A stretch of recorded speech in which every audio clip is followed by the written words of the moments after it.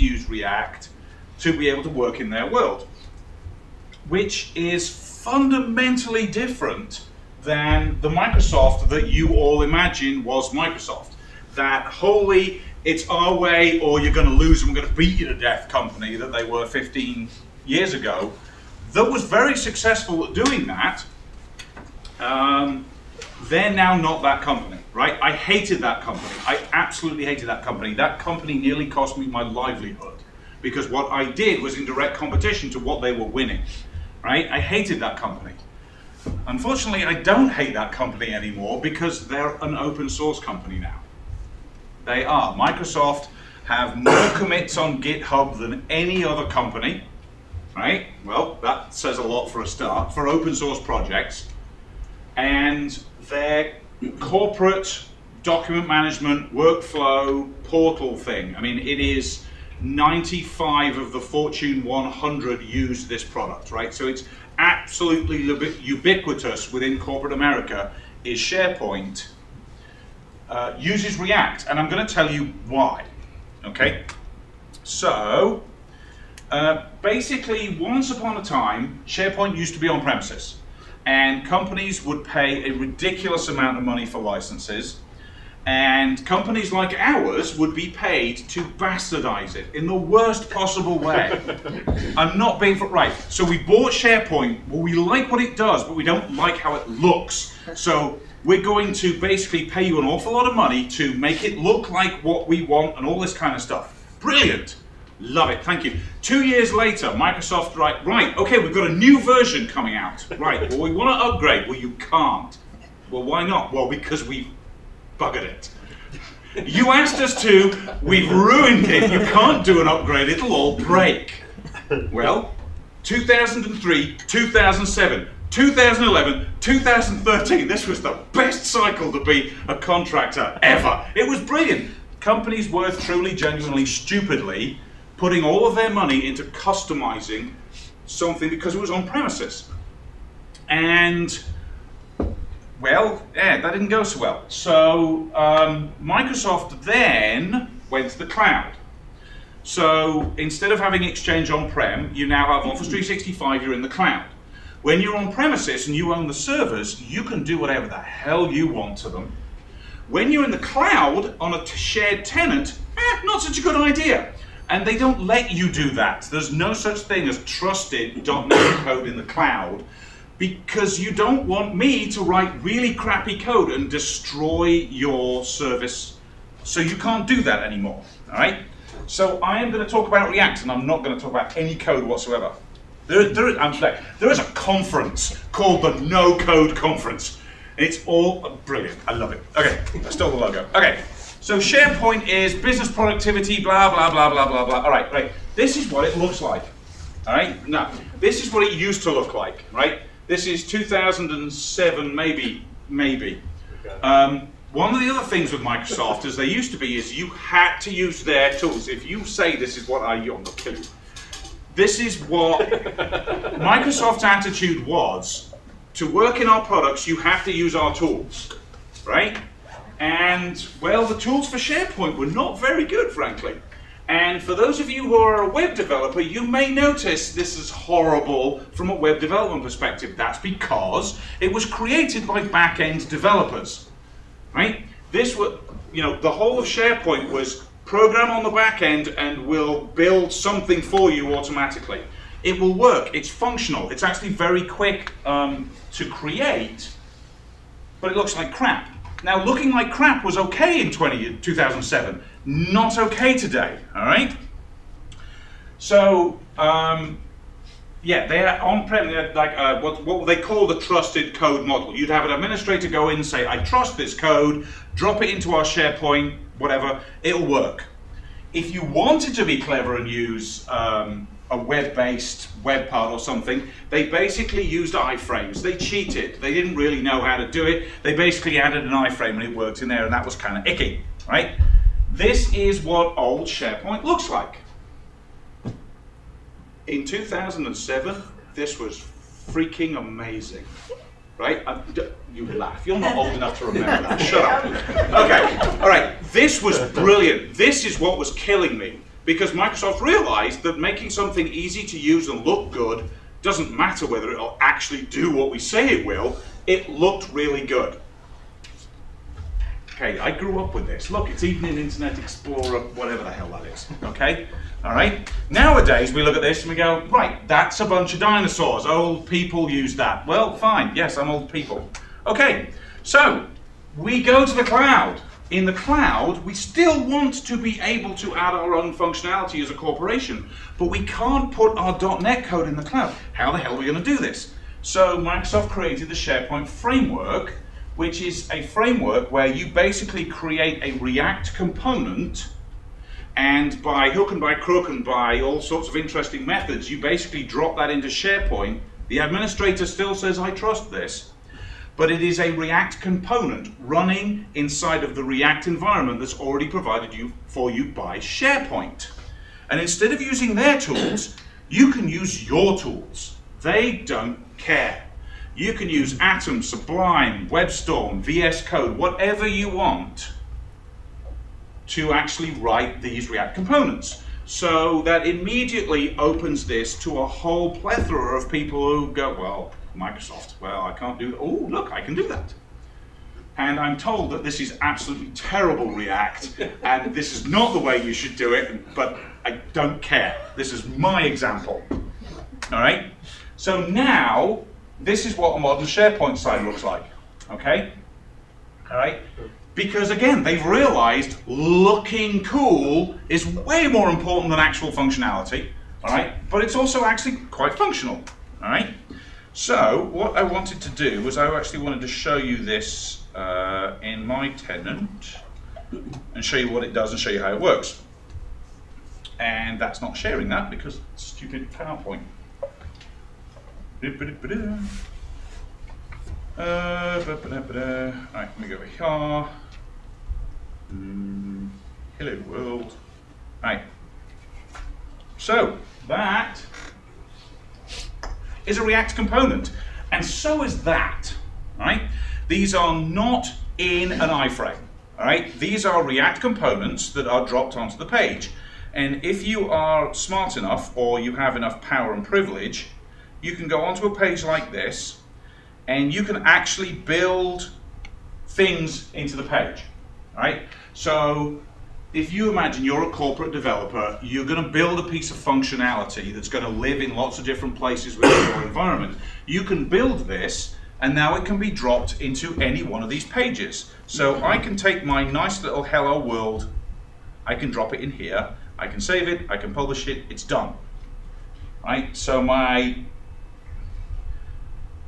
each one of these individual components within the web page is a React component. You're like, oh, okay. So what the framework does is it allows me to do things like this. And Erwin's going to come and show you a much better example. For each one of these React components, there is a configuration file that's stored within SharePoint which allows you to modify and play with it and mess with it. So you can set up configurations so different departments can do whatever they want with it, change it, play with it, and what have you. And this gets saved with that one. Or, you know, so I can go in here and I can go, la, la, la, and it changes over there and goes la la la la. Right, brilliant. That one, not so much. Right, so it's all completely compartmentalized, so you can use it throughout the system. Right, so Erwin's going to come up and show you some actual React because he's an actual developer. And I think what we're going to do is we're going to come back next year and actually show you some more of this in depth when we have a little bit more time. There you go. Hello, everyone. Oh, Erwin. Oh, my beer's warm. We want to see if we can capture this screen. Oh. No, It should go straight back on. No, you just, well, you're going to have to push it again? down because Yeah. Blue one? Yeah. stop it. No, hang on, I'll do it. No, you did it. We're good. You're good. Damn. All right, so apparently this is Erwin. We don't Yeah. know him. Hey, Mark Erwin. just snuck him in. He wasn't on the list. Yeah, I'm the surprise for tonight, guys. My name's Erwin. I'm a developer here at PSC.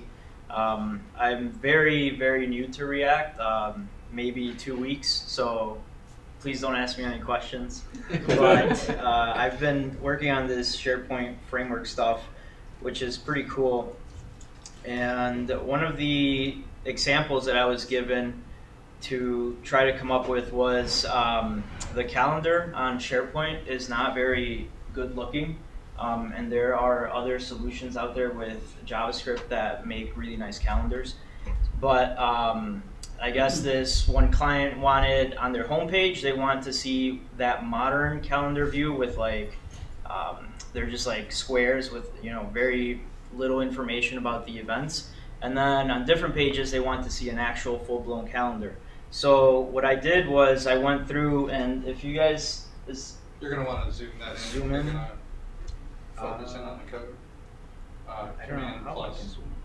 Command. Wait. Control-Shift plus. Sorry. Control-Shift plus. There you go. Is that better? Yep. Awesome. So this is all pretty much the project itself is mostly out of the box with Yeoman, right? And you just say Yeoman at Microsoft SharePoint, and it just creates all this stuff for you with the component folder already in there in a Hello World component. From that, you just take it and you start creating your own components, and it just kind of all works together. So what I did was I went through and I created a couple of components. I took one from the internet that was, well, from GitHub, right? That was a calendar, which is created with React. So the calendar is created with little components, and then you just use that. So you're just building these little boxes into big boxes, right? And making them look nice. Once you package this stuff, let me show you over here. This is what it looks like. So this calendar here, that's like the modern way to view it, and these events are all within SharePoint, right? There's this React application here. It's really just displaying data that is within SharePoint, and that's where the SharePoint Framework comes into play, where it gives you those hooks into the data and all the stuff that exists in here. The nice thing that you can do, though, is this is all just the same project here, but if I go in and edit and I say I want to view the classic way, it switches right away.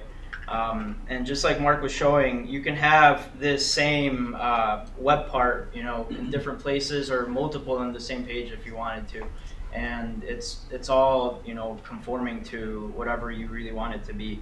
And you can imagine a scenario where you can add more customizations on the side here. Maybe you want the title to be a little different or something like that. But it's all just feeding into those React components, right, through properties and whatnot. So, yeah, and it's not in an iframe, so. Yeah. I'd be curious to see, like, how do you expose, I'm assuming these are just like props going into your React component. Yeah. How do you expose those so that you're able to work with it in whatever you're opening here, where you've got like configuration for that? So how do you expose, let them change the title, let them change the view? Well, so you should come in January and he'll show you. But briefly, so this is where we realize that this is a much broader talk about how React works within here. All I wanted to talk about was the fact that it was there, right? Because I don't know how it works. See if I can find inspiration.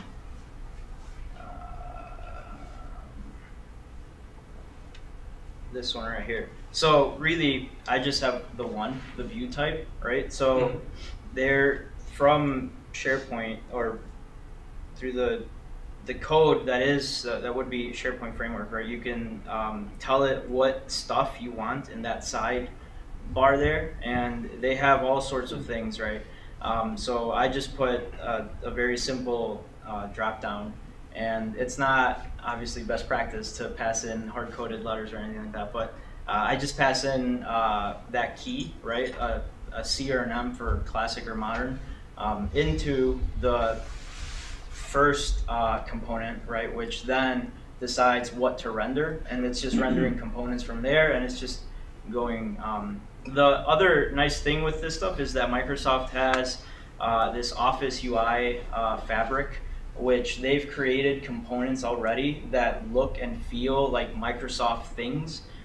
So you can create these pages that look like they're out of the box Microsoft, and you do very, very little work. You're really just applying CSS and whatnot, and downloading those components and using them. So it's pretty cool to use.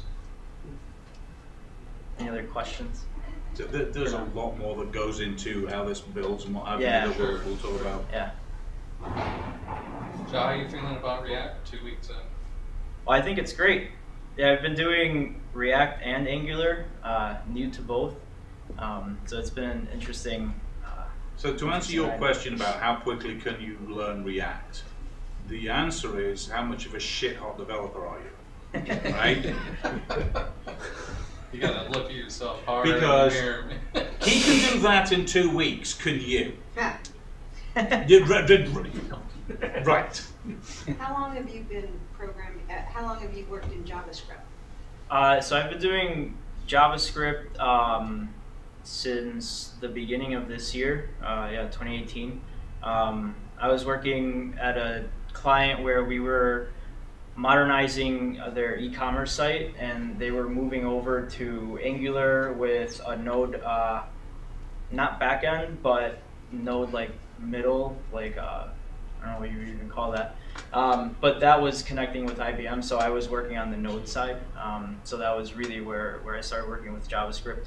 But I mean, if you know any little bit, I think, of JavaScript, you don't have to be that proficient at it. I think it's very easy to pick up React. See, but he's also not telling you this is written in TypeScript. Yeah, Right? So just because you can program jQuery does not mean you can do this. I can do jQuery, I cannot do this. Right? It's very easy though. It's So is very car maintenance. It's, If you're a mechanic. it comes with practice though. I mean, right? Just like anything. But it's the syntax the concepts are not hard to understand. The syntax I think is a little harder, but that just the more you practice it, the easier it becomes. Just muscle memory.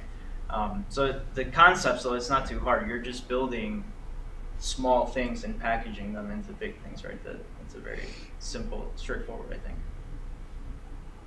There's some guy named Joe that's got some egghead videos on using React. Yeah, check them out. They're about 2 years dated, but I just went through them like last weekend. yeah, no, I still get people saying, like, it's like, it's old now. Cool. Cool. All right, I think that's it. Cool. Thank you. Thank you.